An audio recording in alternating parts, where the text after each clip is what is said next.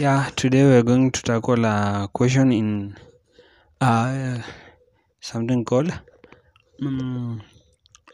construction of curves. So here's a paper for surveying. This question paper was done last year, diploma in quantity surveying, and I'm going to tackle a question there which can help us to understand this topic more. So we're going to look at question number 1. So the question number 1b. Let's observe and see. So a simple circular curve is to be set out with pegs at very 30-meter continuous chainage of 2745.95 meters. If the deflection angle of the curve is 45 degrees, 30 minutes, 35 seconds, and the minimum distance of the curve from the intersection of the two straights is 35 meters. Calculate Roman 1, the radius of the curve. Roman 2, the chainages at the beginning and at the end of the curve. Roman 3, the deflection angle of the first subcode, the standard code, and the last subcode. So this is a total of 15 marks. So let's go and look at the solution. So I had already done the calculation. I just wanted you to observe a little. So here in this question, we were told the minimum distance of the curve from the intersection of the two straights is 35 meters. So that minimum distance, in other terms, that is the apex distance of the curve. So here is a simple drawing. So this is an illustration of the curve. So we are illustrating the curve that we are supposed to construct, and the minimum distance from the intersection point to where the curve is in the middle, that is 35 meters. So here we come and we write the formula of the apex distance. So the apex distance is equals to r sec theta over 2 minus 1. We come and equate. So the apex distance is equal. So the apex distance here is equal to 35 meters. So 35 meters is equals to r, which is the radius, which you are supposed to calculate here. So r into brackets sec 45 30 35. So this is the deflection angle that we have been given in the question here. So this is the deflection angle that we were told in the question. Using the deflection angle, so you divide it by 2, then minus 1. So you come to your calculator, you go and use the sign cos. So you input the word, so you input cos 45 30 35, divide by 2. Then after you get your answer, you find the inverse. So you press the inverse in the calculator, and that will be equal to sec. So when you press the inverse and you minus a 1, and you get 0.0844. So this is 0.844 divided by 35. It will give you the radius. So here our final answer is 414.687. So this is our radius that we have gotten, and we have gotten it from the apex distance. So we come to the next question. We are told to calculate the chainages at the beginning and the end of the curve, and here we have been given the chainage of intersection as 2745.95. So that is what we are going to apply here in order for us to find T1. So T1, that is chainage at the beginning, and then T2 is the chainage at the end. So before calculating it, first you must find the tangent length, and the tangent length here in this concept, that is r tan theta 2. So we have already calculated our radius, which is r, then tan the deflection angle divided by 2, and here is the answer that we get. So after calculating the tangent length, we can go even ahead and calculate the length of the curve, because this will be applied in finding T2. So the formula of finding the length of the curve is pi theta r over 180. So I have simplified the formula in order for us to understand it. So you come into the calculator, you put pi times the deflection angle that you had been given times r, which we had calculated, over 80, and our answer becomes 329.384 meters. So that is the length of the curve, and the length of the curve is the distance from T1 to T2. So the length of the curve, the one that is following the curve that we are supposed to set, so that is the length of the curve. So you must calculate T1 there, and here we have to go up to T2. So having done the tangent length and the length of the curve, we come ahead and we calculate T1. So T1 will be, so we already have the change of intersection given in the question here. So we use that change of intersection minus the tangent length, and in this case we had already calculated the tangent length here. So you just subtract and you get your T1. So having gotten the answer for T1, the tangent, so the change of for the first, so the change at the beginning of the curve, that is 2572.02. In our next formula, so T2 is equals to T1 plus the length of the curve. Here we had already calculated T1, so we just input the T1 plus the length of the curve that we had already seen here in our previous calculation. So the addition of those two will give you 2901.4 meters. So here we have already answered our second question. So the changes at the beginning and the end of the curve, so that is T1 and T2, which we have already calculated here. So having done that, we come to the third.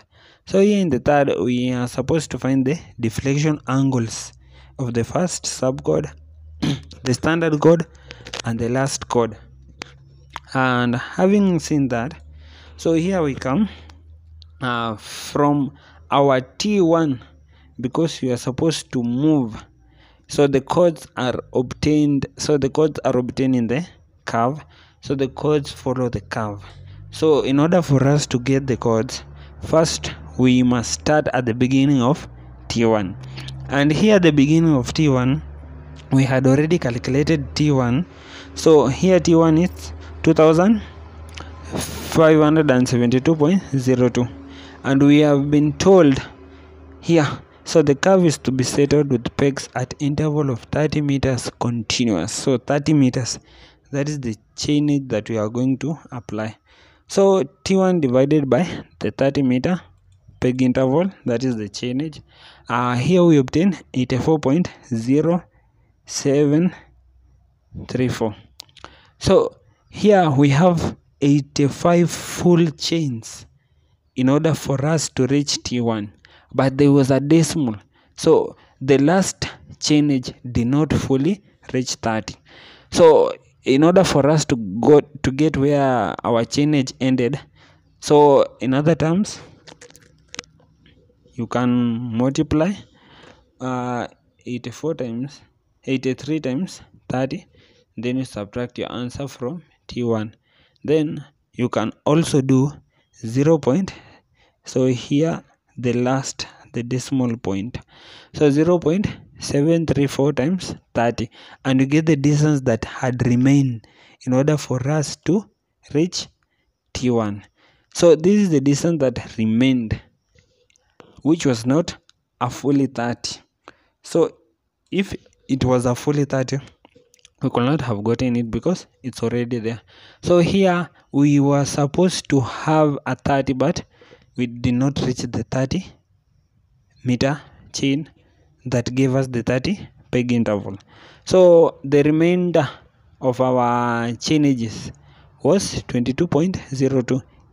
This is the value that was needed in order for us to reach T1, and that is the value that you're going to calculate the first subcode.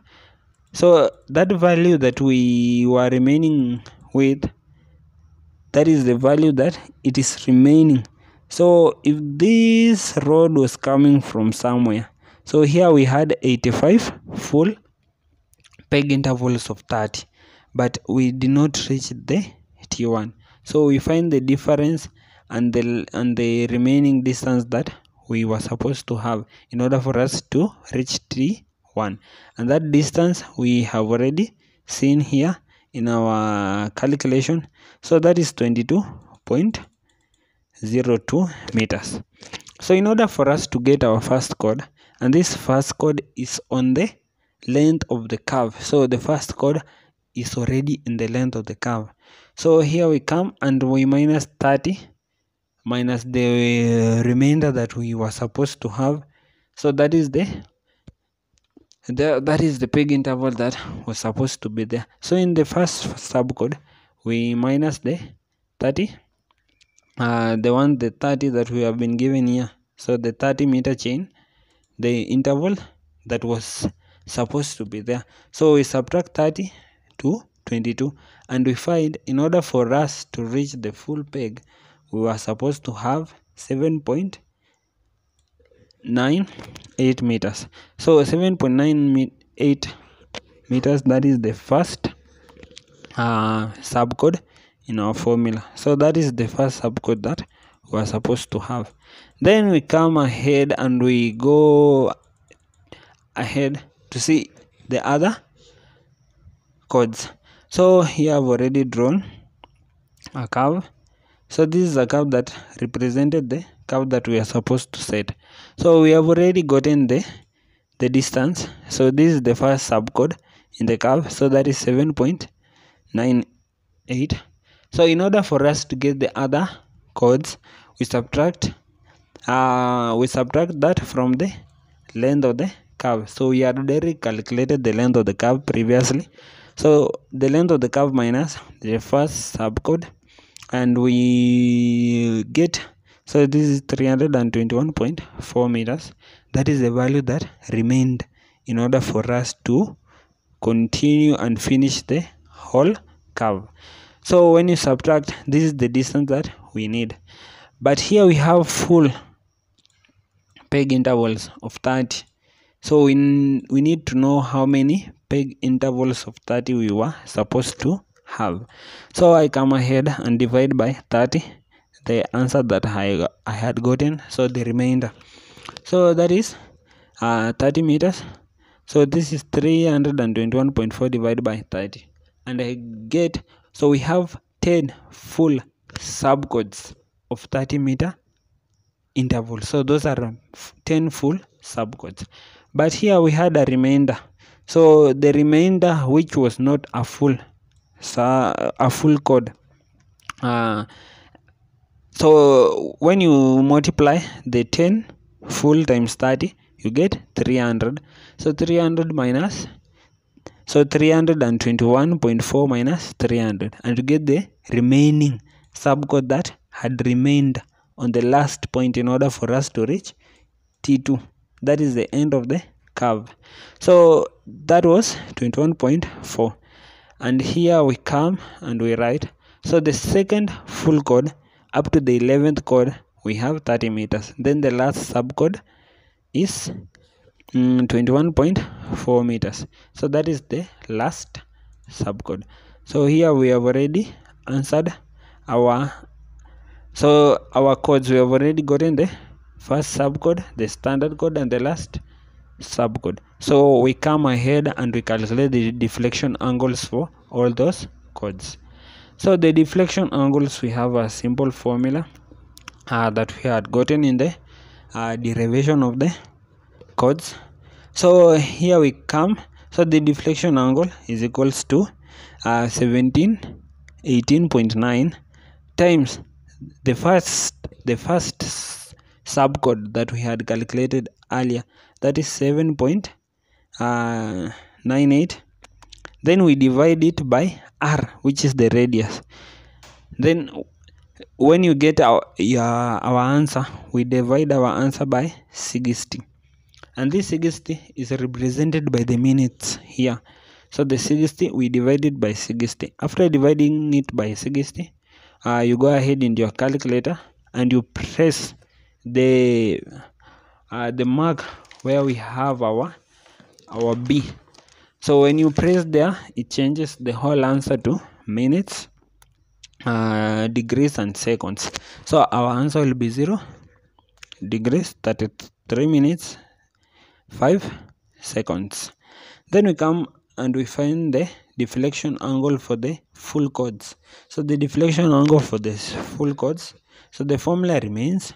So it's 1718.9 times the chord, which is 30, divided by R, which we had already calculated there.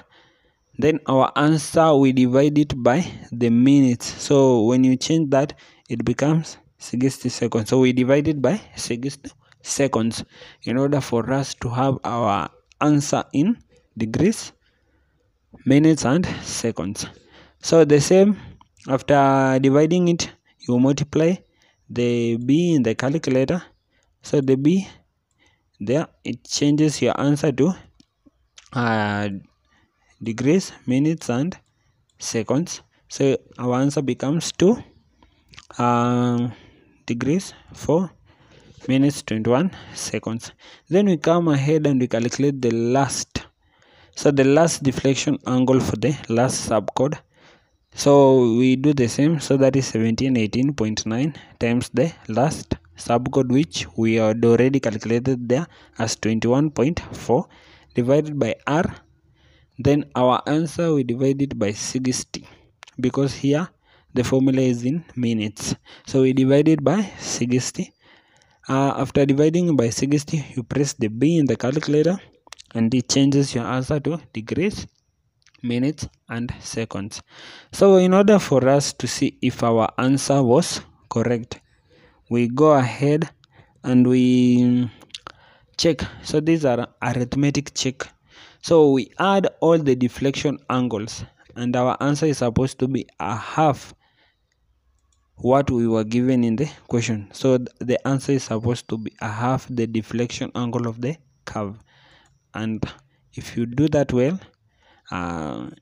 your answer will check.